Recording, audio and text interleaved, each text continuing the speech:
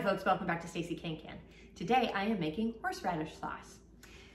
Just in time for the holidays. We like horseradish on our, holiday hams and prime ribs and just on a great sandwich next day. I don't actually use it for turkey, but hey man, if you want it for turkey, you do you. It's up to you. We are not water bath canning it. I only have the water bath canner out because I'm sterilizing the jars that I'm going to be putting these in, so keep that in mind. To sterilize your jars, you need to put them in the canner for, or in boiling water for 5 minutes. Just keep that in mind for yourself. The ingredients that you will need, you're going to need about 8 to 10 inch long piece of horseradish root, which is about this. I got it at the grocery store. I got a little extra just in case, because you want to find the firmest horseradish root tuber that you can find. So just kind of, that's what you do. How you look for them is you kind of squeeze them.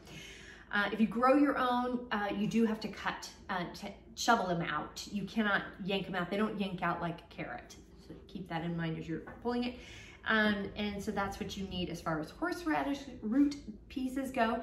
You're going to need 2 tablespoons of water, a tablespoon of white vinegar, and a pinch of salt. And a pinch of salt, you can use whatever kind of salt you want for that. Table salt, kosher salt. If you want to use pickling salt, use pickling salt. Really, it's completely up to you. The other tools that you will need. You're going to need a knife and a vegetable peeler, because you definitely have to peel these. You're going to need a food processor of some sort. You can use a blender too if you want, or if you have a food grinder, you can do that too, which is what the National Center for Home Food Preservation talks about. But keep in mind this step. I have a mask out here too. It's actually, you want to do this in a very well ventilated area. I'm going to do it over by my kitchen window because I've got the windows open. So I'm going to open the windows. This gets very pungent. You really need to be very careful when you're working with horseradish. It can actually be toxic. So I'm actually probably gonna put a mask on just so I don't, kind of gas myself out. So do be careful and be smart about that. So with all that, let's go ahead and get started. We're now gonna peel the horseradish. You're just gonna do it like you would a carrot or a potato. You can do it this way if you want. This is very potent already. You can really feel it in your nose. Now we're just gonna cut the horseradish pieces up. Just cut them we're just cutting them into pieces so they fit in the food processor a little bit better. The other thing is you'll notice we've got some divots in here. So I'm just gonna cut those out. They weren't peeling out, so I'm just gonna cut it out. Got all the horseradish chunks cut up and into the food processor. I'm adding just 2 tablespoons of water. I'm putting the lid on. And we're gonna process till it's well ground. More horseradish in there than what they call for. So I'm going to add another tablespoon of water because it is not liquefying like I want. I'm now going to add in, and be careful with this part, add in the vinegar.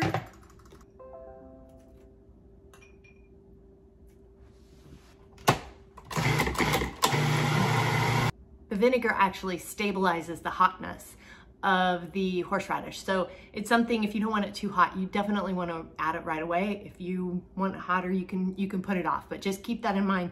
You want to add the vinegar sooner rather than later.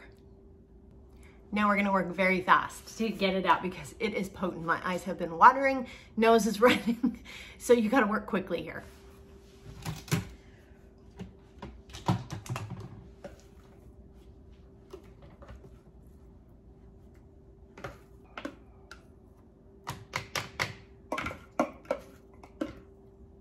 Once you have them all in your jars or container, your jars, just cover them up and put your lids on and you're good to go. And this is how you make horseradish sauce, or horseradish, or whatever you call it. We just call it horseradish in our family. Some people call it pickled horseradish. I just call it horseradish. It's very potent. Oh, and thank you for joining me today with this. But It's very potent. The 2 recipes that I had kind of gone off of are listed below, so go ahead and check out those links. Like and subscribe while you're down there, that does help.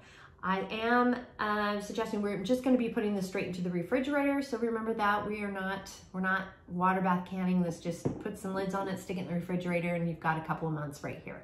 This is actually quite a bit more than what I will probably ever use, so I will be giving this out to some folks too. So it's just kind of a nice little giveaway during the holidays too. That's always fun, or a nice little thing to give to your family when you're, or show up with when you're going for a holiday meal. So that's a nice thing to do. If you have any questions, comments, suggestions, feedback, concerns, by all means, please reach out to me. I'm on Facebook at Stacey Can Can. You can at me on Instagram and TikTok at Stacey Can Can.